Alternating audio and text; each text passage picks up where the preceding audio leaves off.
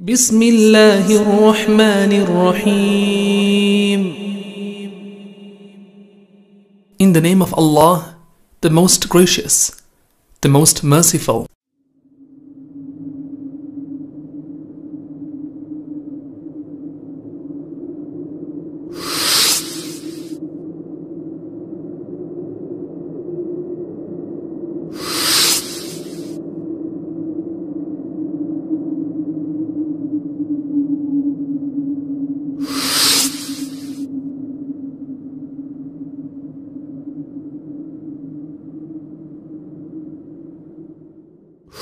بسم الله الرحمن الرحيم. الحمد لله رب العالمين، والصلاة والسلام على أشرف الأنبياء والمرسلين نبينا محمد وعلى آله وصحبه والتابعين ومن تبعهم بإحسان إلى يوم الدين وبعد. All praise is due to Allah subhanahu wa ta'ala. Blessings and salutations upon Muhammad sallallahu alayhi wa sallam. We ask Allah subhanahu wa ta'ala to bless us all and to grant us goodness and ease. And we ask Allah subhanahu wa ta'ala to open the doors of Jannah for all of us. Ameen. My beloved brothers, the youth who are seated here this morning, currently we are facing many challenges in the Ummah, the greatest of which is the hatred that we have for one another. This is in contradiction to the teachings of Muhammad sallallahu alayhi wasallam. We need to check our hearts, because if we continue this way, the cancerous elements will result in that cancer spreading in a way that we will be destroyed within ourselves. No external enemy needs to try and ignite things. It's enough. Our hearts are so dirty, that it's enough for us to tackle one another and destroy one another. So, one of the biggest things you and I need to do is check your heart and remove the hatred for anyone who says the shahada, ashhadu an la ilaha illallah wa ashhadu anna muhammadan abduhu wa rasuluhu. If the person says that, remove hatred from your heart for that particular person. So much so that entire humanity are your brothers and sisters in humanity. That's what you need to understand. Your duty towards them is to spread the deen to them and goodness to them, and it is not to harm them. This is a misconception that is spreading across the globe, that if someone is not a Muslim, you're supposed to harm them. You're supposed to act bad to them. You are supposed to be hateful to them. No, you might not like the drinking of a drunkard, but you are supposed to have hope that he can quit that bad habit. Because we all have bad habits, so if we were to hate one another because of a bad habit, we would all be hating one another, and that's what's happening. So today a person picks on you because of your bad habit, and you pick on them because of their bad habit, and we are destroyed. Allahu Akbar. Everyone hates one another. Have you noticed? The intolerance in the Ummah is at a peak. At a peak meaning we have so many groups in our midst. Each one is literally fighting the other. And this is terrible. When we hear people talking about others, we should understand that they have nothing themselves to present. So they are now speaking about other people. If you want to speak positive about others, alhamdulillah, it's a lesson we can learn, something good.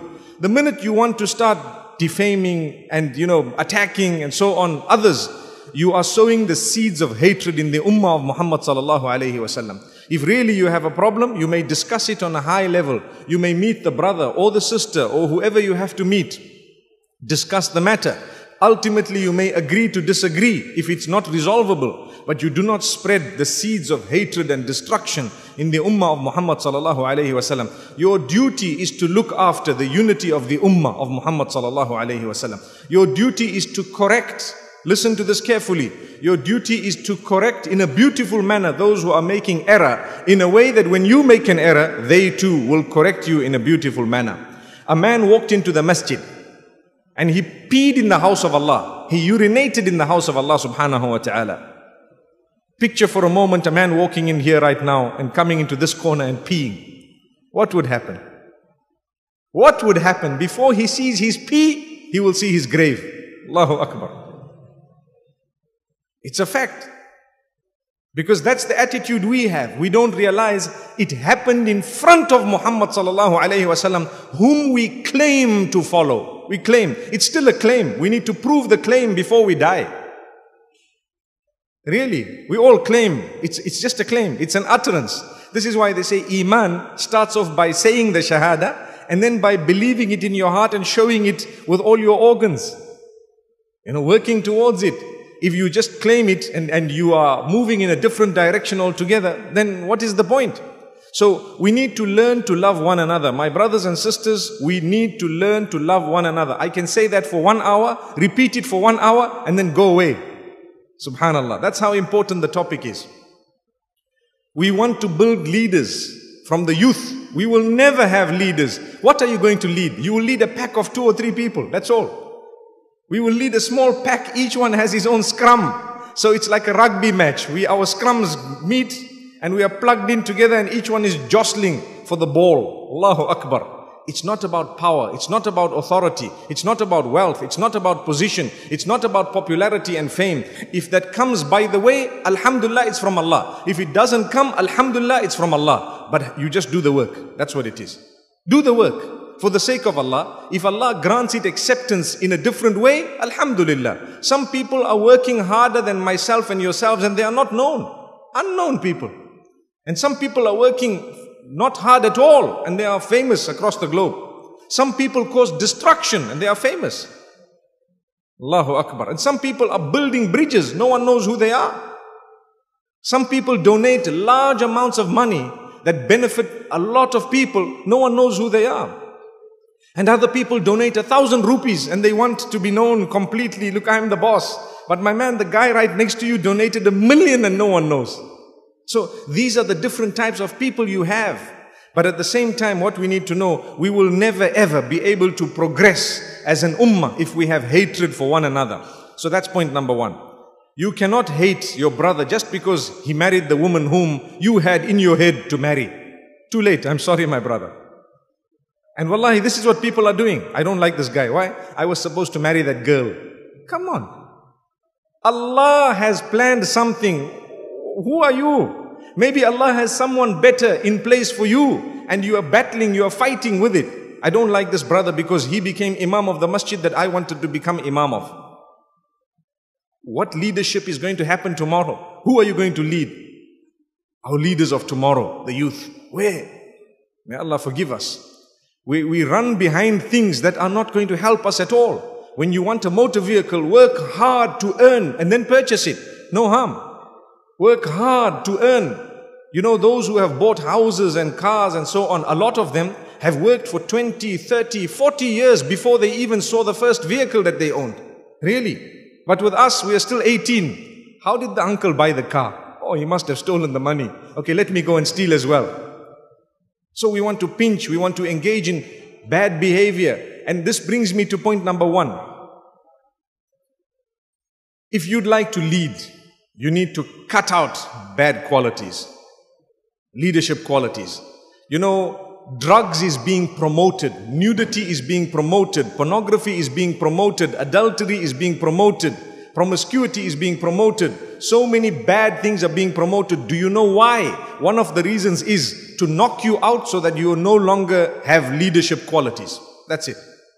Wallahi, that's one of the reasons. They calculate it. They get into countries that they feel, you know, this country has powerful people who may lead, come out as leaders. And what will they do? Promote the drugs, promote the nightlife. If you are a person who's in the club every day, you will not lead anyone. You'll just lead the bottle of alcohol to your lips. That's all. So I'm a big leader. Leading what? Leading the bottle to my mouth. May Allah forgive us. And you perhaps know how to dance. Big deal. Know how to dance. Dancing will lead you where? You know, they say dancing will have to happen in Jahannam because the fire will make you dance. You know, when there is a fire and you're trying to protect yourself from it, you have to dance. But your salah will lead you to Jannah. There is sukoon, there is comfort, there is, you know, that serenity, there is stability. This is Allah subhanahu wa ta'ala. When Allah has instructed you to do things, and if you do them the way He has instructed you, it will automatically show that this person has leadership qualities. You are disciplined, you get up early morning, you only eat specific food, specific time. You speak well with everyone. You respect people. You try to follow rules and regulations. You are disciplined completely. You have leadership qualities. So people want you to turn away from Islam. So they start questioning you. They start putting thorns upon your path. They start distracting you. So if you become distracted and you no longer have rules and regulations, no more discipline, you do as you please, you cannot be a leader. Even at your workplace, those who work for you will quit. If it wasn't for the salary they were getting, they would have quitted a long time ago. No one would want to talk to you. No one would want to mix with you. You'd only become part of a gang that does similar activity. And what do you achieve? Nothing. Take a look at the divorce rates today. We cannot even lead our own homes. Where are we going to lead the ummah? Allahu Akbar. Really, it's a fact. Divorce rate is so high. So high. It goes beyond 50% in a lot of cases. You know, when people get married, before we used to say, may Allah subhanahu wa ta'ala grant you long years, you know, from, as they say, till death do us part. You know, in Islam, that would be understood without even saying it. But today you have to make a dua, oh Allah, protect this marriage from breaking. Before the dua was, oh Allah subhanahu wa ta'ala, grant them many years of happiness. Correct. Now you got to add something, oh Allah, protect it from being broken. I know of marriages that have broken the day of the marriage, few minutes later, few hours later.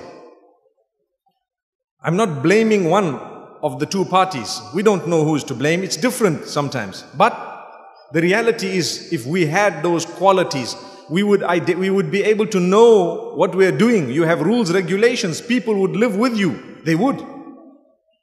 May Allah subhanahu wa ta'ala forgive us, really. So learn to remove the hatred from within the heart. Learn to be disciplined. And this is what will help you.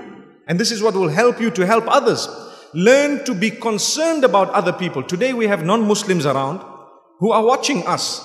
A lot of us seated here may have been non-Muslims, either ourselves or somewhere down our forefathers. What happened? Some Muslimin were kind enough to present Islam in a good way, and that's why our forefathers became Muslim. Correct? That's why we became Muslim. What about us?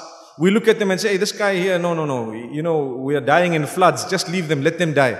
That's not the attitude. If there are floods, we reach out to everyone. We reach out to the animals as well. If there is a need, humanitarian crisis, you reach out to humanity. Human beings, that's a leader. You have to have a lot of tolerance.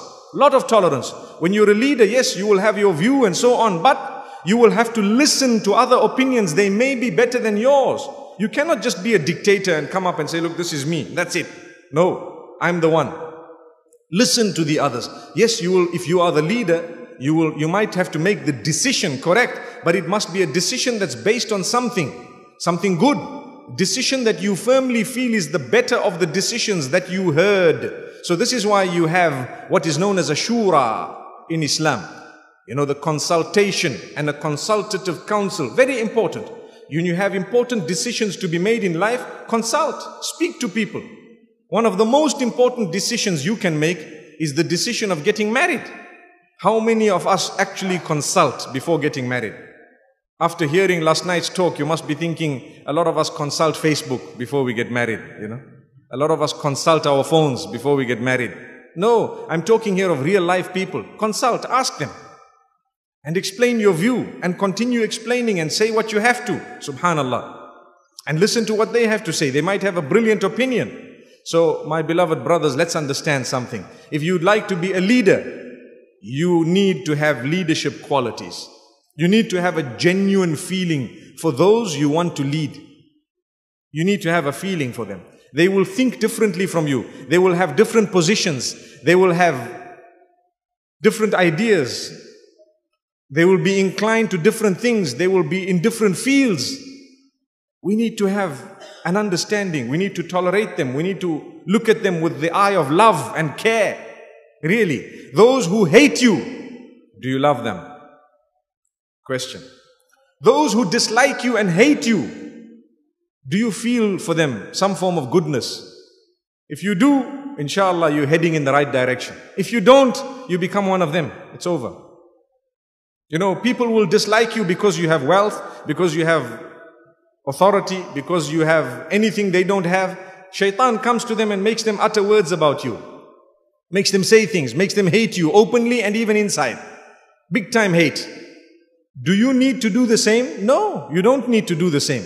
This is why Allah subhanahu wa ta'ala speaks about the kuffar. And Allah says, وَدُّوا لَوْ تَكْفُرُونَ كَمَا كَفَرُوا فَتَكُونُونَ سَوَاءً. The munafiqeen or the hypocrites, Allah says, they would love that you disbelieve in the same way that they disbelieve, so that you both can be the same. You can be in the same boat. They want you to drop. So Allah says, don't do that. Don't befriend such people. Have a good circle of friends. If you want to be a leader, you need to make sure your company has similar focus in life.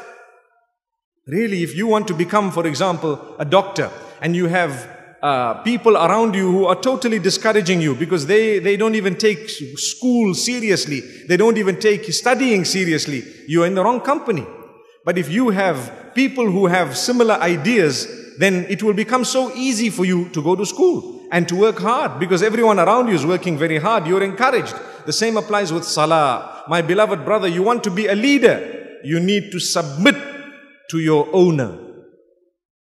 If you want to be a leader, you need to submit to your owner. Who is your owner? Allah. If I did not submit to my owner, how can I lead? What am I going to lead? Who am I going to lead? What is going to happen? So, if you do not fulfill your salah, you cannot get up for salatul fajr. What discipline do you have to be able to discipline others? When you're a leader, you will need to discipline people. You will need to show them by example. They want to follow you. They want to look at you and say, wow, that's our leader. But how would you be able to lead when you yourself have no rules and regulations to follow? How will they follow the rules that you lay? They won't. In your own home, I'm talking about. You want to be a ruler. You want to be, for example, a leader in your own house, as a father, as a brother, or whoever it is, an elderly figure, a slightly older figure, or whoever you are. You can be young as well. But as you develop and grow, you will become an automatic leader when they see responsibility in you. When they see that this person has not been trapped by the lights around him or her. When they see that this person has not been ensnared by everything that is trying to trap the person around. Subhanallah, you are still focused. You still work hard. You have your salah. You have a good way of speaking. A leader is not derogatory in his speech. May Allah forgive us all. Myself as well. May Allah make us conscious of how we speak. A leader does not use cheap words, does not use swear words. A leader would actually make sure that he says words that are beautiful, powerful, good, meaningful, beneficial. These are the words you say. So make sure the words you use are good. Use beautiful words, and you will find people will automatically want to hear what you have to say. You will become a leader without you having asked to become a leader.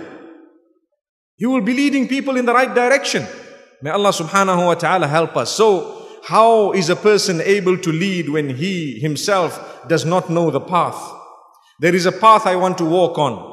I need to be walking on it for others to see that I'm walking on it and be able to walk upon the path. But if I don't know the path and I'm not able to walk on it myself, how is it possible for me to lead others to the same path? I am heading to hellfire and I want to lead people to paradise. This is why Allah says, لِمَ تَقُولُونَ مَا لَا تَفْعَلُونَ كَبُرَ مَقْتًا عِنْدَ اللَّهِ أَن تَقُولُوا مَا لَا تَفْعَلُونَ. O you who believe, why do you utter that which you don't do?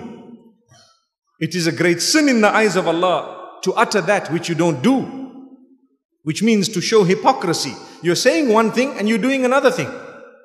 May Allah subhanahu wa ta'ala strengthen us. So, my beloved youth, a beautiful example is that of Muhammad sallallahu alayhi wasallam. The one who was sent to us as a Nabi of Allah. The most blessed of creation.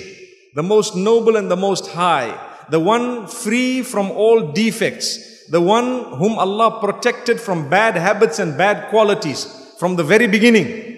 That is Rasulullah sallallahu alayhi wasallam. Study his example. Look at how he led. Yet, when he was born an orphan. We spoke about this so many times. Sallallahu alayhi wasallam. He was born an orphan. He grew up in conditions that had others had to grow up in similar conditions, they would have lost hope a long time ago. If others had to grow up in similar conditions, they would find it tough. But Muhammad sallallahu alayhi wasallam, no way.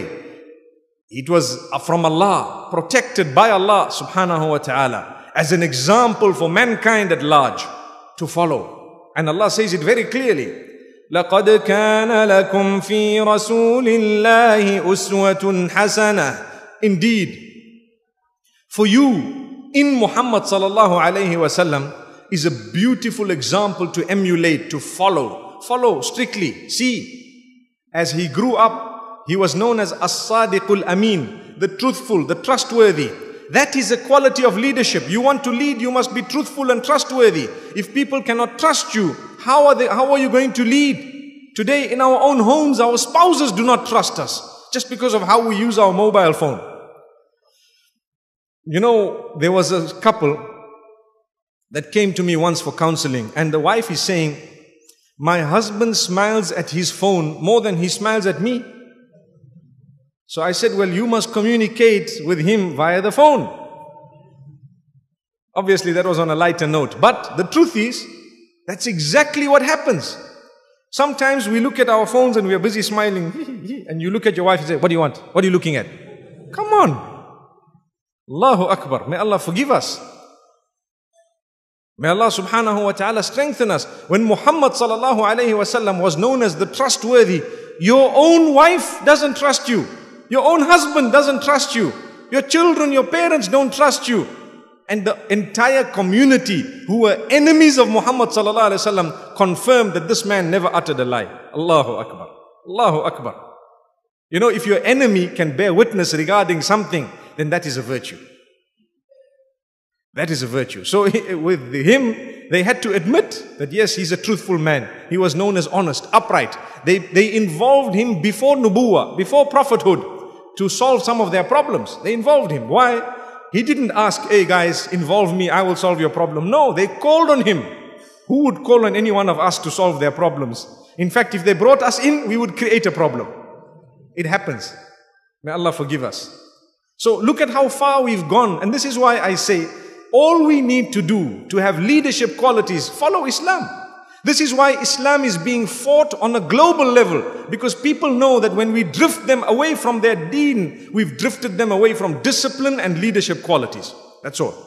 So they want you to have an earring, they want you to tattoo half of your body, they want you to change your gender, they want you to engage in behavior that is unacceptable, for example. They want you to marry a dog and a pig, and they want you, for example, to become a person whose jeans are halfway down the backsides, and they want you to be a person whose hairstyle is such that it's cut in lines where some is shaved and some is not. Have you ever seen a world leader looking like what I just described now?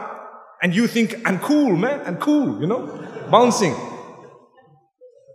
They've just destroyed you totally, completely, thrown you out, and they're so happy they'll excite you. In some countries, you know, they give a monthly stipend to some of the citizens.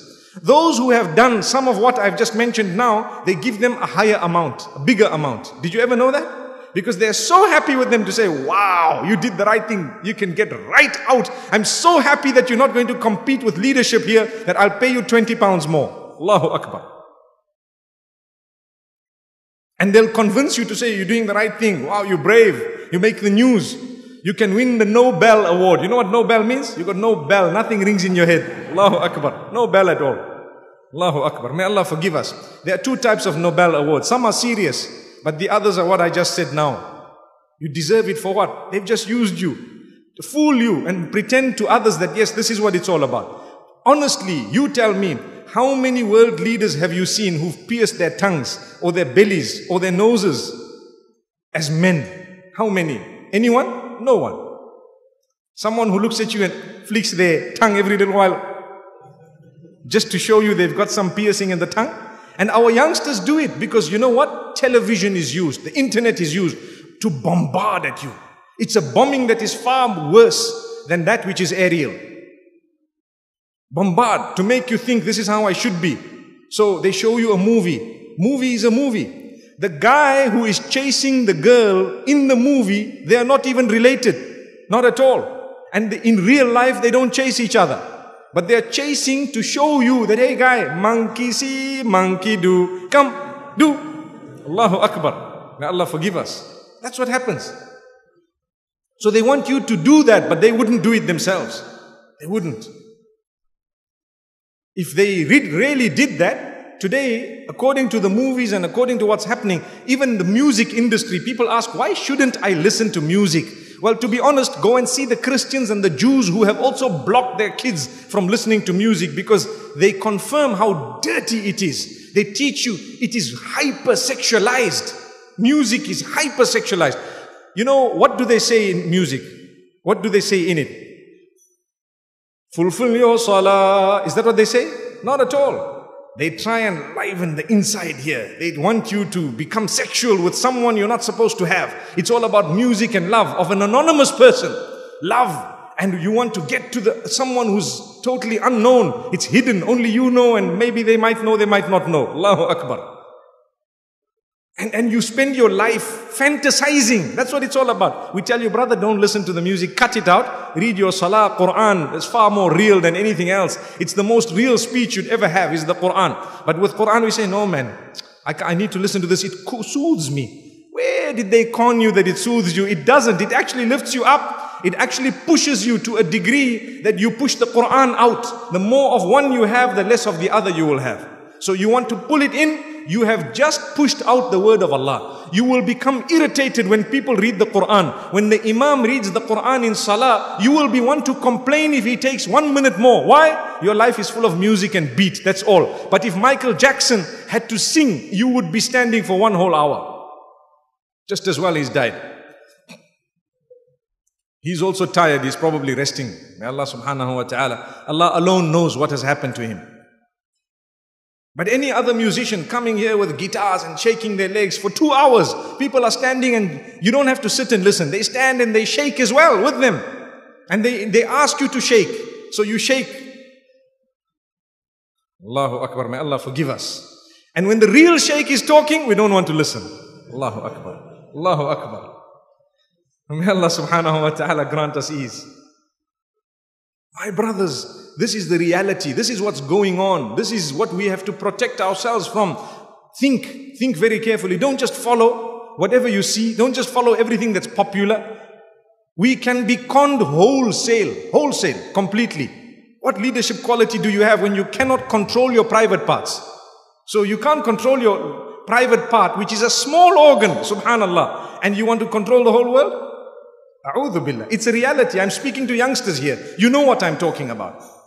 Discipline yourself. Understand Allah's given you the right to use that private part, but in a way that will please Him. Protect yourself. Ask Allah's forgiveness for what you might have done in the past. There is always hope. Last night someone was asking me, saying, you know what? Is there tawbah for a person who has led a life of adultery or who has committed it even once? Yes, there is. Yes, there is. Ask Allah's forgiveness, regret, and promise Allah you won't do it again. Lead a life of purity. Start fulfilling your salah. Allah subhanahu wa ta'ala speaks about it in the Quran. I read those verses last night where Allah says, إِلَّا مَن تَابَ وَآمَنَ وَعَمِلَ عَمَلًا صَالِحًا فَأُولَٰئِكَ يَدْخُلُونَ الْجَنَّةِ. Allahu Akbar. Or فَأُولَٰئِكَ يُبَدِّلُ اللَّهُ سَيِّئَاتِهِمْ حَسَنَاتٍ. After speaking about adultery, Allah says those people will be punished. Besides the one who sought forgiveness and did good deeds, for them Allah says we will replace the bad with good because they changed their lives. So change your life. It's not too late. Today we are seated here. Wallahi, you are my brothers. I'm sure you heard me starting by saying, may Allah grant all of us entry into Jannah. May He open our doors, the doors of Jannah for us all. I'm talking about everyone from amongst us. I don't know you in person, but I know that you are my brother in deen. I know you are sitting in the house of Allah. And the same way I want paradise for myself, I want it for you too. I must change my life in a way that I please Allah as much as I can, and so must you. Please Allah as much as you can. It's not hard. There are billions of others who have done it, more than billions, and billions who are doing it right now. If you don't get up for Salatul Fajr, you just a sore thumb. If you go to the masjid, there are others who are there. They might be slightly less in number, but they are the ones who are winning. Why must they win all the time? Let me go as well. Start reading your Salatul Fajr and see how it becomes so easy to surrender to the will of Allah. If you can tackle your sleep, you can tackle a lot. Did you know that? If you can control yourself over your sleep, you can actually control yourself, inshallah, better when it comes to other things. It will be made easier when it comes to other things. But if you cannot control your sleep, if your sleep is so valuable to you, that it's more valuable than your salah, then trust me, there will be a lot of other things that you won't even be bothered about. This is why start off with salah. Allah subhanahu wa ta'ala says, Ya ayyuhalladhina amanu ista'inu bis-sabri was-salah. O you who believe, seek assistance through patience, forbearance and salah. Restrain yourself. That's also part of the meaning of sabr. Seek assistance through restraining yourself, through understanding Allah's decree, through surrendering to the decree of Allah, and through praying to Allah subhanahu wa ta'ala. So may Allah subhanahu wa ta'ala grant us all goodness and ease. Really, today we are talking about leadership and the youth. My brothers and sisters, at least the brothers who are seated here in front of me, remember that we have to change our bad habits at some stage. We are getting closer to our grave. The grave does not know an age. You could go today. I could go today. I could go right here and right now. May Allah forgive me and grant me Jannah. Ashhadu an la ilaha illallah wa ashhadu anna Muhammadan abduhu wa rasuluhu. A winner is he who has declared his shahada, renewed that shahada, repeated the shahada, and dies upon the shahada. So if I continue, what do you gain? Have you ever thought of sin and what you actually gain from it? Nothing. Absolutely nothing. There's no big deal. A woman you've been committing adultery or fornication with, or a male, for example, in the case of the women, or for example, any other bad deed. What do you really gain from it? A drug. What do you gain? I would tell you, cut smoking as well. Smoking is becoming a big thing. Why? They want you to visit the lounge at night. You know, the lounges are becoming common here in Colombo. I've seen them 2-3 nights in a row, mashallah. And who are they? Posh vehicles are parked there. You know, people are there. Subhanallah. I said, Muslims? Yeah, Muslims. Muslims, we are a small percentage, but we are the ones who are, you know, the patrons here. Allahu Akbar. So we don't have hatred for the person, but we make dua because we have hatred for the habit. The habit is a bad habit. Remember this. But today you see someone in a club and next thing you think you are so holy that you want to start tweeting their name and showing photos. I took photo, look, this person was at the club. Well, it did not help you, nor did it help them. You have a quality of leadership. The concern will make you make a dua for them to start with. And then will make you want to reach out to them in a beautiful way. Not say, I'm going to get this man in trouble. Let me send his wife a picture to show him what he was doing. That's not concern. If a marriage had to be broken because of a mistake being made, everyone's marriages would be broken. Nobody here would be sitting. We're all prone to error. We all make mistakes. Mistakes of different natures. And sometimes Allah covers and Allah conceals because He loves you. And sometimes He exposes because He loves you. Some people, they change their bad habits when they realize that Allah has concealed. Some people change their bad habits after Allah exposes. So both of them can be a gift of Allah. Do you get the point? So Allah covers you, keeps on covering you. And if you change, alhamdulillah. If you don't, He might say, I love you so much, let me expose you because when I was covering you, you didn't change. When I expose you, you might change. So when you're exposed, quickly change. Oh Allah, astaghfirullah. We are there for Salatul Fajr. Why? Because I've got a court case. Something happened. May Allah forgive us all. So remember this. We turn to Allah. The sins will never help us. When we get into the akhirah, we will realize how short life was. Very, very short. Allah didn't tell you that tie yourself down and don't enjoy yourself in the world. Enjoy yourself. Enjoy yourself as much as you can within the limits of Allah subhanahu wa ta'ala. Don't forget Allah. Don't take Him out of the equation. You want to marry? Subhanallah. This evening we will be talking about tying the knot. Let me keep that for the evening inshallah. May Allah subhanahu wa ta'ala help us. But there is a lot that I need to say. And it, inshallah, for myself and then for everyone else. And that brings me to another point. My brothers and sisters, youth who are seated here this afternoon or this morning, let me tell you something. protect yourself from arrogance. Don't think for a moment that you are a big deal, because that's the very moment you become a small deal or no deal at all. If you think you have got authority and that's what gives you the right to put your nose up in the air, there are others who have more authority than you, but they are humble, very humble.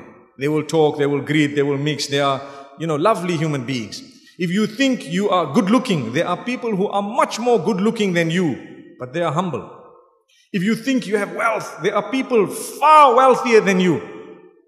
Perhaps you'll be shocked to know how much they have, but they are humble. They are found in the first saf in salah. They are found in the masjid. They are people who greet others. They are concerned for others.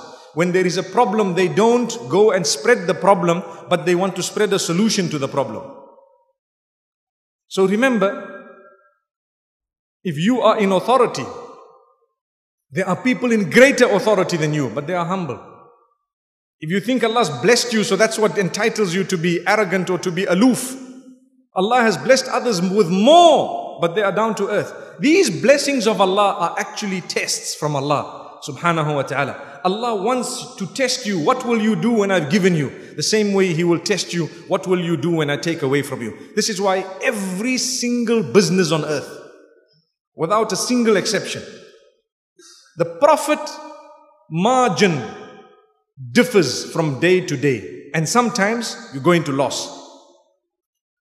So today I made a profit, huge profit. For 1 year I made a big profit. Suddenly business is bad. Sometimes I made a loss. But there is no business on earth where every single day the profit is exactly the same. No, not even one. Because Allah is testing you. One day you have more, one day you have less, one day you don't have, one day you have to pay. How are you going to react? It's my test. Once all your tests are over, you die. It's a fact. How many tests are you going to have? Allah knows. Perhaps 75,493 tests, then you will die. So every day you are tested. I'm just giving you an example. There might be 700,000 tests. But every day there's a Fajr test, Dhuhr, another test, and so on. Every day there are tests. You passed it or you failed it, subhanallah. If you pass those tests, you become a leader, because your qualities are automatically built by the fact that you are adopting the deen of Allah subhanahu wa ta'ala. The laws and regulations that Allah has stipulated. You are disciplining yourself. You look at the opposite sex with respect, not with lust. Today, I cannot put a percentage. You can put a percentage on your own. What percentage of people do you think when they look at the opposite sex, someone who's decently dressed, and they start, thinking wrong ideas? Brother, it's someone's wife. They say, so what? A'udhu billah. That's the attitude today. That's the attitude. Why? Because we've turned away from the purpose of existence. We don't understand why we are in this world. So you look at the opposite sex with lust rather than with respect. Islam tells the woman, respect yourself. You know the crisis we have today? A woman might leave her home with her parents thinking, wow, my daughter's dressed so beautifully. And somewhere down the road, she feels the urge to expose herself without realizing that I'm just becoming a mere sex object. Men look at me and they whistle and they give me attention when I've got legs that are well shaved.